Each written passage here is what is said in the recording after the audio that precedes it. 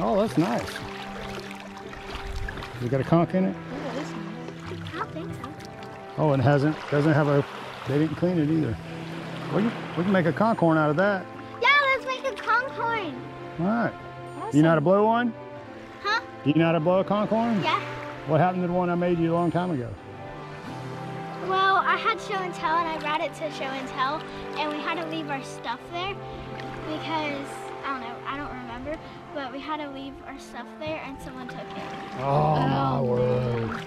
All right, we're gonna make a conch shell, guys. Hey, stick around, watch this video. We're gonna show how to make a conch horn, and we're gonna have Abby show you how to blow it.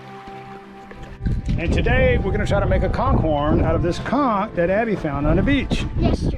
Yesterday. Yeah, we found it yesterday. So we're gonna make a conch horn, and first thing we gotta do is cut off the tip of it to make a place for the mouthpiece to go. And what I'm gonna do, I'm just gonna mark this. If you think about this, I'm gonna cut this around so. I usually mark it so that I don't get out of hand of where I'm cutting it. So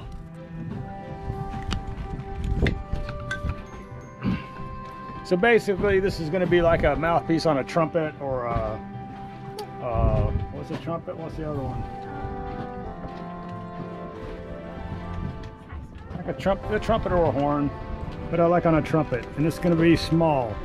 You want to start off on a smaller opening. What I've noticed, I've made about 10 of these. The bigger the hole that you make, the harder and more air it takes to blow it.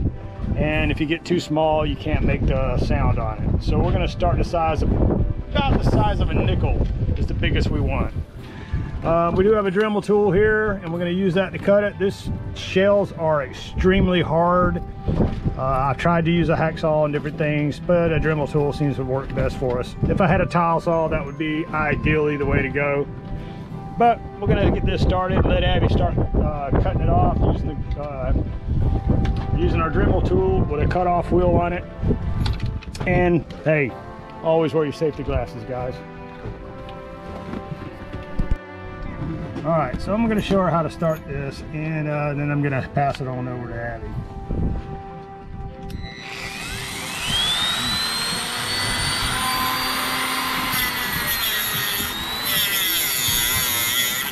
Oh, and we need a dust mask too, guys. All right, we got our dust mask on. You got your dust mask on, girl?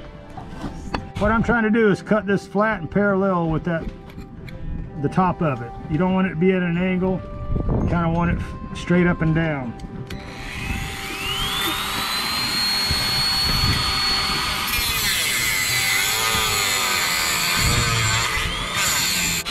And we're going to cut that all the way off until we get that off.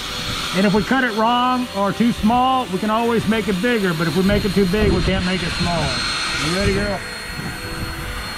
Now you gotta have to hold this. We're just gonna try to walk around the edge, spin around it.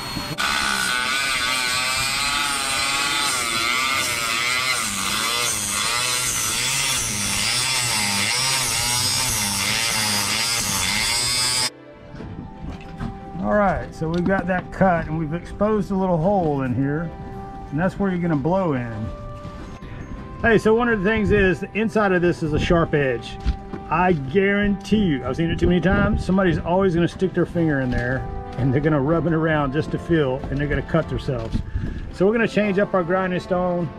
We're gonna put in either a sander or a stone disc on our Dremel, and we're gonna smooth that edge off in there. So that's gonna be the next thing we're gonna do. All right, guys, so if you look inside of here, you can see the shell.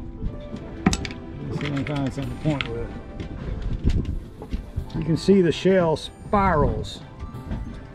Starts from a small shell and spirals around and around and around and around. Well, we're gonna knock some of this out with a screwdriver or a chisel or a punch or something, and make that open a little bigger. You'll get more of a robust sound from it. This is stuff that I've learned in the past, and I'm sure there's other ways of doing it, but this works for me.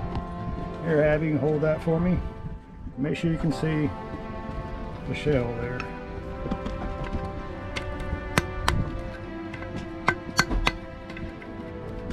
don't know if you can see me, what I'm breaking off here.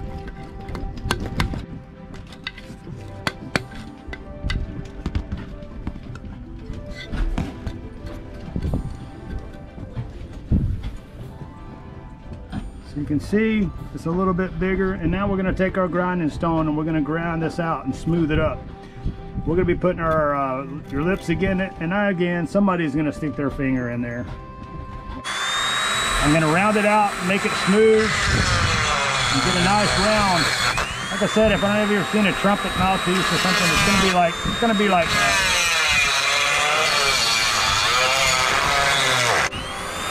And then we're going to smooth out this outside here. We're going to go ahead and try to wash out, get all this dust. There's some sand that's still in there, and we're going to get that out. All right, so if you look inside of there, I have knocked some of that spiral part of the shell out to give a little more air room, and it'll give a little heartier sound. Do you want to try to blow it?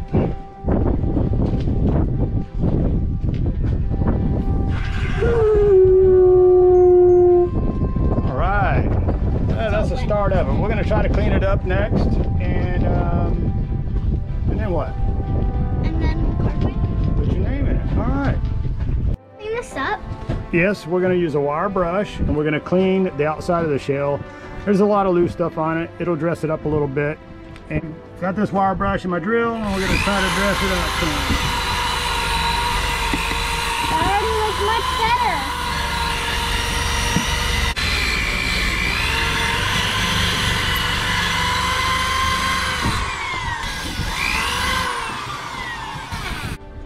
All right, guys, so we've used the wire brush and cleaned off as much as we can. And the last thing we're going to do, this horn is going to be for my granddaughter, and the edges of this are kind of rough. We don't really want them getting cut, and we don't want it to bang up the furniture at home. So we're going to grind some of this off and make it a little smoother and rounder. Safety first. Yeah. Make sure you wear the eye protection and a dust mask. We're not going to try not to change the profile on it. We just want to make it where it's not going to be sharp.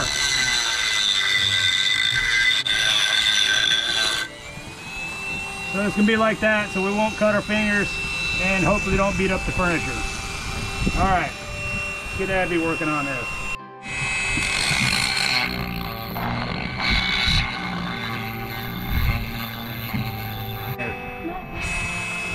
Feel smooth.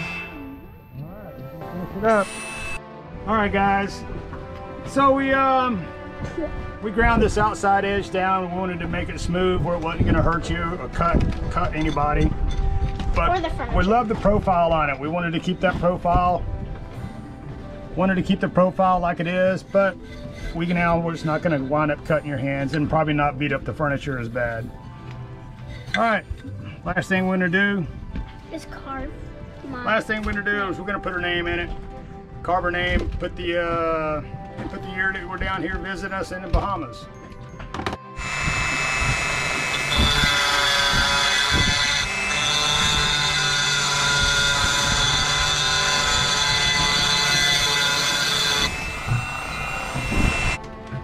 All right, one other note, guys. Queen conch are protected in the United States. It's illegal to take them if there's anything living in it. If you do find a shell, make sure there's nothing living in it before you take it and make a conch horn. If you do find one, you're extremely lucky, and a few easy steps and you can have a conch horn. Last thing to do, we're going to blow this at sunset. Miss Abby's going to show you how it's done. All right, guys, we got this conch horn finished, and Miss Abby's going to show us how to blow it. The sun's going down. We're celebrating this end of the day.